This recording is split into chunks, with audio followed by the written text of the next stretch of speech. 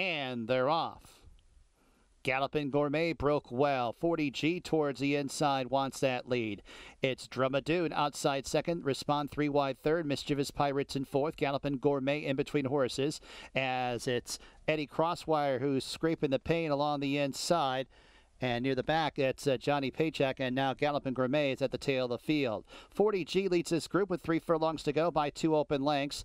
Over Drumadoon, niggled upon in second. Respond outside third as it's Johnny Paycheck up the inside fourth. The Gray Mischievous Pirates in fifth. Gallopin' Gourmet is in the midst of a rally, but will have to go about 4 or 5 wide. And Eddie Crosswire is at the back as they reach the top of the stretch. 40G has the lead, drifting out a tiny bit wide. Mischievous Pirates going to try and split rivals Johnny Paycheck, and those two bump as Gallopin' Gourmet has momentum on the outside, and Gallopin' Gourmet trying to wear down 40G. Johnny Paycheck at the fence. Here's the finish.